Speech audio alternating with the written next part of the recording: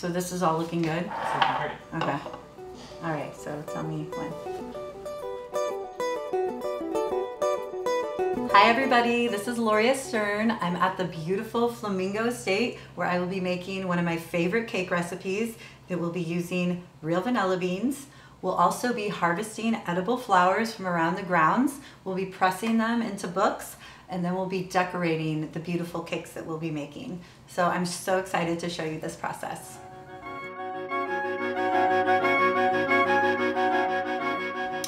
Now that we baked our cakes, we have some pre-made Swiss meringue frosting, and we're gonna be coloring it with some all-natural dust.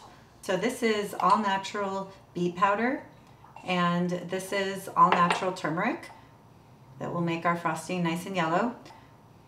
What I love about this technique is you can dictate how saturated you want the frosting to be with just a little all-natural coloring, and it doesn't change the flavor too much. So if we want just a nice little tinted rosy pink, we'll add a touch of the beet powder. If we want a deep golden yellow frosting, we'll add a couple tablespoons of the turmeric spice. And that will definitely flavor the frosting, but I like it. It tastes delicious that way, and it's a little bit different. All right, so now we are just frosting our lovely cake with our turmeric infused Swiss meringue buttercream.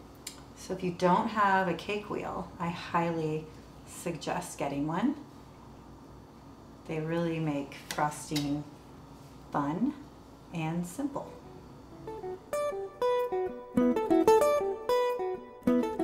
Okay, so we are out here in the Flamingo Estate apothecary garden where there's a bunch of California natives and medicinal and edible herbs and flowers that the Flamingo Estate uses in a lot of their body care line. Today we're going to pick some for our cakes. So right here I stumbled upon some lovely garden roses. They're really fragrant and they'll press really nicely, and the color will hopefully remain right for us to decorate our cakes with. You'll need a piece of clean parchment paper.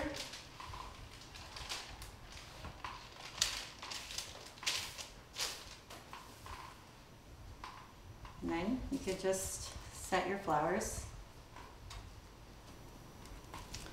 So I love this process because after a couple weeks, the flowers transform their shapes, and most of the time they keep their bright colors.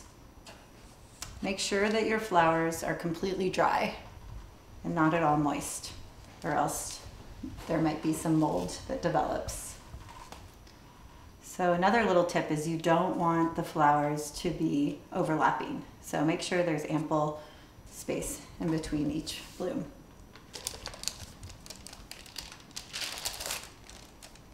So after we pressed our flowers and waited 3 weeks for them to be sufficiently pressed, now it's time to decorate our cake, which is my absolute favorite time of the process. Right here we have all edible pressed flowers. Some of them impart a little bit of flavor.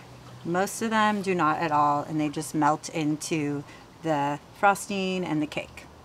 So I'm just going to be decorating with an array of the flowers, each of our pretty pastel, all naturally colored cakes.